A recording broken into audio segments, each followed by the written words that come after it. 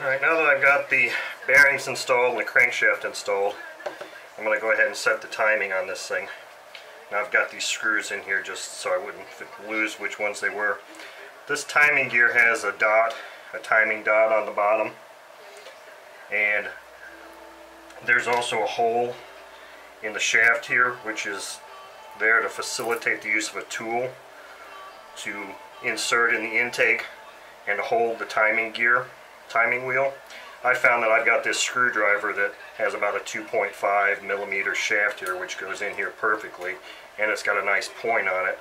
So I just use that and engage it. See, if I pull it out I can rotate this gear and then it just drops right into place, and now that gear can't turn.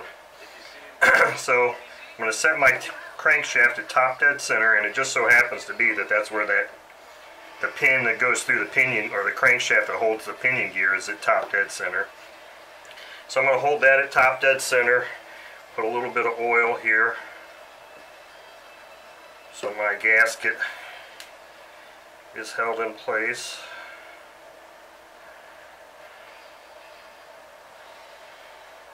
Because I want to reuse that gasket. Now I'm just going to hold this thing on here like this. I don't need to worry about anything because gravity's holding that screw down. So all I got to do is concentrate on holding my crankshaft at top dead center and just set this in place.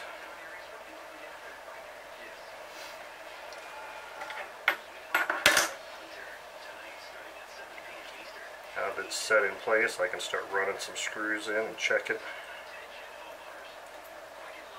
Notice I haven't taken my screwdriver out yet.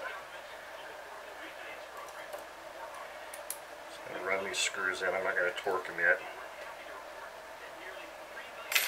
Okay, so crankshaft is still at top dead center. That's in place, so now this engine should be timed properly. We rotate it around. I'm going to put this back in here, and you'll see, hopefully you'll see that that just drops right into place when that hole comes up. And there it is. The crankshaft is at top dead center.